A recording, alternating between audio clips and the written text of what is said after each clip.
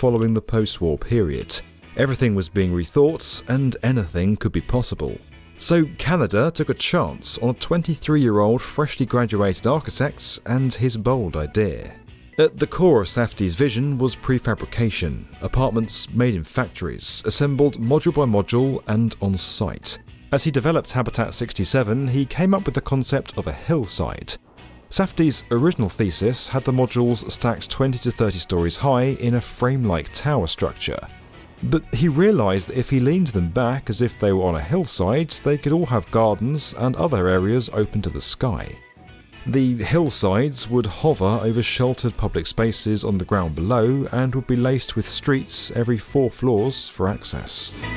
And for everyone a garden, every house with its own roof terrace open to the sky.